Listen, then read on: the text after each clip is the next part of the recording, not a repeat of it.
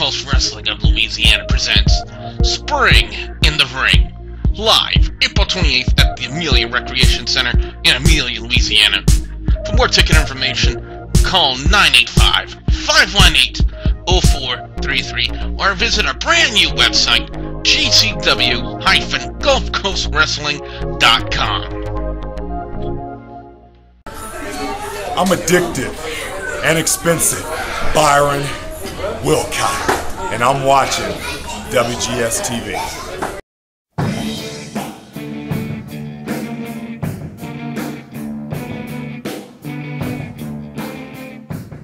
Welcome to another installment of WGS-TV right here on youtube.com/WrestleGamer. I'm Double B Billy Boudreaux, and I have some information concerning the release of Darksiders 2 for those of you who are expecting at its original release date. There's been an announcement from Vice President Danny Bilson saying that the game will be delayed until August. The announcement claims that this will give the game, quote, additional time for polish and to ensure that all aspects of Darksiders 2 will meet the high-quality bar the team is targeting. There's also an attached FAQ that goes on to state that the release date will vary by region and the exact dates will come soon. It also gets out ahead of potential rumors by stating emphatically that the delay wasn't due to the Wii U launch or the recent layoffs. The game itself and future DLC plans will remain unchanged. And when asked if another delay is possible, the FAQ for some reason does not give a direct answer. But it does insist that the delay is merely for final polishing purposes only. The delay does make good on recent comments from Vice President Danny Bilson.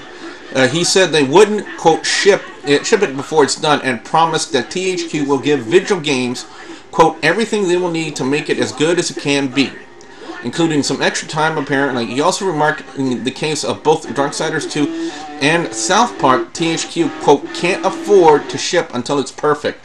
And I gotta agree with that statement. You know, if they're really having like financial issues and problems, the last thing they really need to do is ship out games that are incomplete, that are not ready to be shipped. So I think that's a good idea from Vigil Games and Vice President Danny Bilson to hold off on the release of Darksiders 2 to get that final polish done to the game. Because, like I said, you know, it's a good idea to do that. Because if they would ship the game and it would still have like all these kinds of bugs and defects with the game and with the programming, then that would be a huge loss to not only THQ but to Vigil Games. So, my thoughts on it: it's a smart move from Danny Bilson and Vigil Games. I commend them for it, and you know that's pretty good in my opinion because, you know, for those of you who don't know, August is my birthday, hence the birthstone of my graduation ring here. But that could be something I might pick up with my birthday cash. You know, nowadays I just get cash sent to me from my B-Day, so that could be something I possibly pick up. Because I do have the first Darksiders. I haven't finished it yet, although it's a really good game. But the second Darksiders looks really good and really, really promising. So, if you guys have any thoughts you'd like to make on the delay of Darksiders 2 to August, be sure you leave your comments in the comment section below or in a video response with your thoughts on the delay of Darksiders 2 till August by Vigil Games and Vice President Danny Bilson.